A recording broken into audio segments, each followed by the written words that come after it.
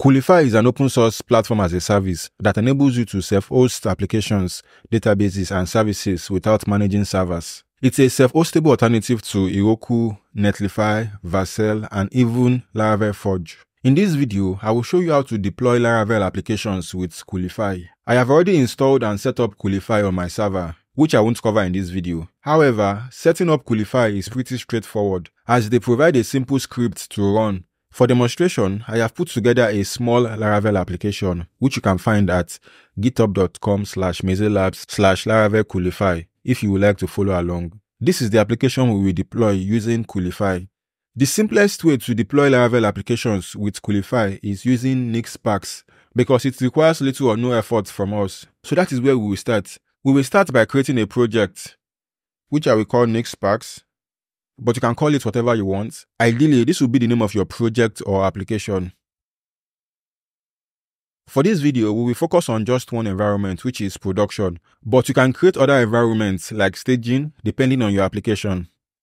Next, we need to add resources to the project we just created. Resources are applications, databases, or services you want within your project. We will create the first resource, which will be for the database. And the application we are working with uses MySQL.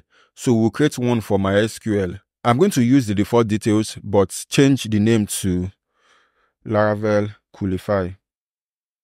Then we can start the database. The database is now up and running.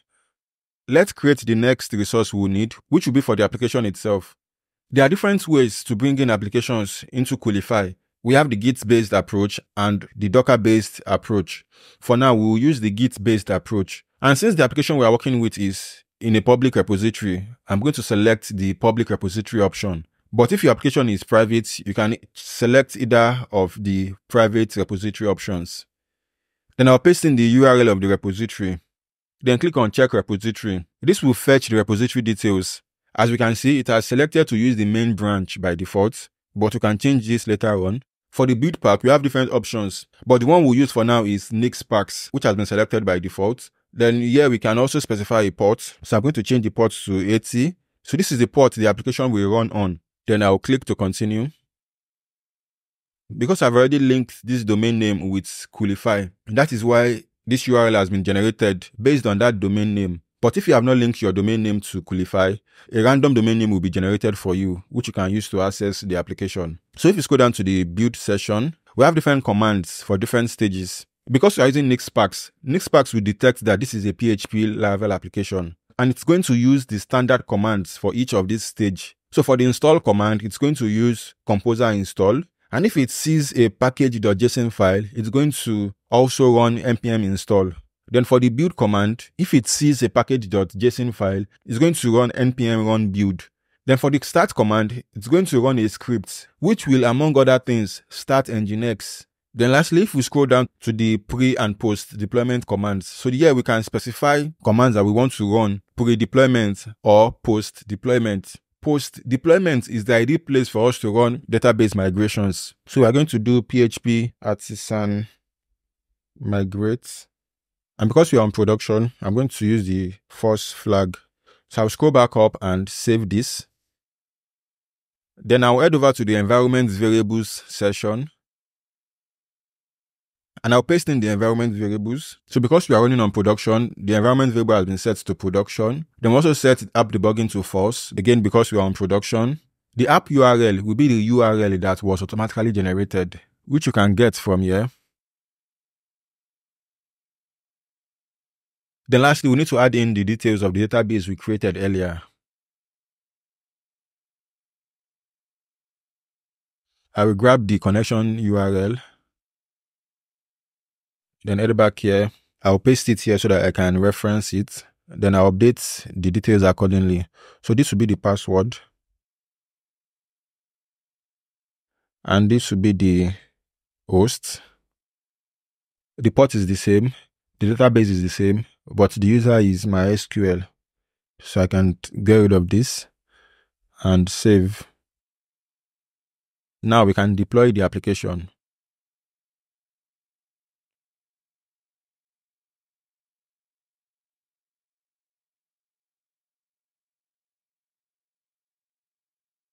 The deployment is completed and it was successful, and it's now executing the post deployment command. If we show the debug log, we can see that it has run the database migrations. Now we can view the application.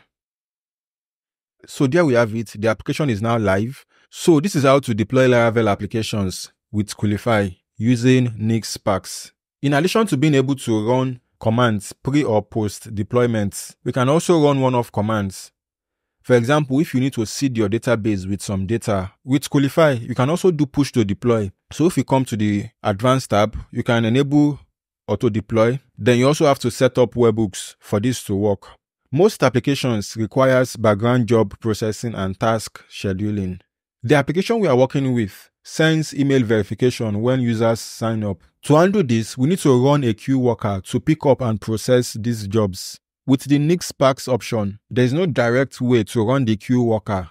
A workaround will be to duplicate this application and change the start command to start the queue worker instead. A better approach will be to use Docker Compose. So let's explore how to deploy the same application using Docker Compose. While we can change the build pack to Docker Compose here, but to keep things organized, I'm going to create a new project and I'll call it Docker Compose. Like before, we will add some resources to the project. Now I'm going to use the Docker-based approach and I will select Docker Compose. This is where we will add the content of the Docker Compose file. To save us some time, I'm going to paste in the content, but you can find the content of this Docker Compose inside the GitHub repository. So yeah, I have two services, app and worker. And as you might have guessed, app will be for the main application, while worker will be to run the queue worker. They both use the same image, which is this image I created based on the application we are working with. And the image itself is based on the server-side up PHP image. Then we define a volume. Then we have some environment variables. Like I said, the image is based on the server-side up PHP image, which is optimized for Laravel. And it has the option to run automation for Laravel applications, which is basically a script that runs a couple of things like database migrations, creating symbolic link to the storage directory, and doing some caching, which are meant to optimize Laravel applications. That is configured using this environment variable auto run enabled. We can set it to true if we want it to run the automation, or false if we don't. So that is why we have this here. The rest of the environment variables are pretty straightforward. Then for the worker, again, we are using the same image. Then we have the command to start the queue worker. Then we have a volume. And again, we have some environment variables. Like I said, we have two services, one for the main application, then the other for the service worker. But based on your application, you can add other services. For example, you can add another service to run the task scheduler. I will save to proceed.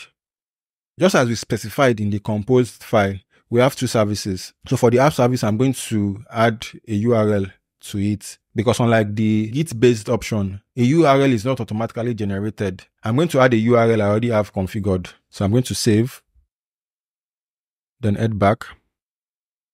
Then we need to add the environment variables. This has been populated based on the environment variables we have inside the Docker Compose file, but I'm going to paste in the field environment variables. Because I want to run those automations I mentioned earlier, I have set auto run enabled to true. Then the app URL is the URL I specified earlier. Then lastly, we need to add in database details. Like before, we're going to create a new database resource. Again, I'm going to use the default, but the name is going to be Laravel Coolify. Then I will save and start the service.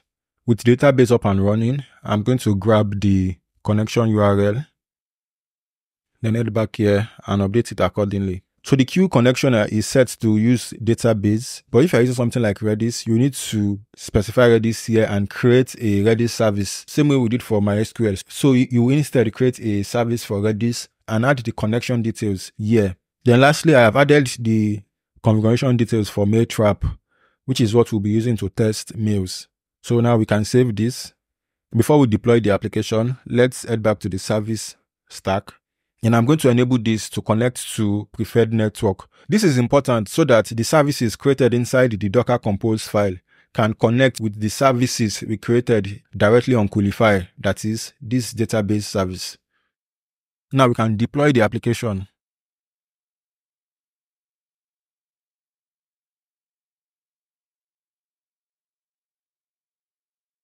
So the services are now up and running.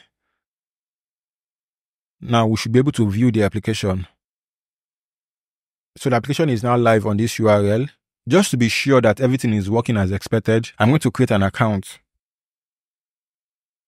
So just as we expect, we have been sent an email verification. And if we check Mail Trap, we should see the email, which is this, which we can click to verify the email address.